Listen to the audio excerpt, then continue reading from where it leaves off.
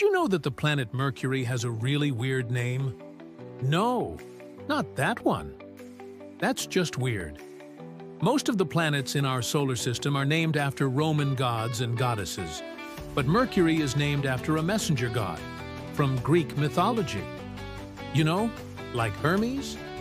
Yeah, him. And the reason for this is actually really interesting.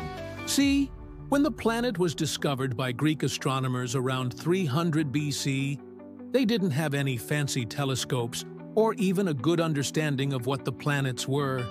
They just saw these strange, beautiful lights in the sky that moved differently than the stars.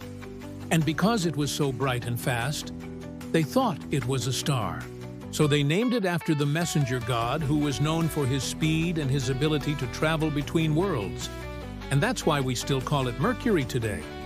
How awesome is that?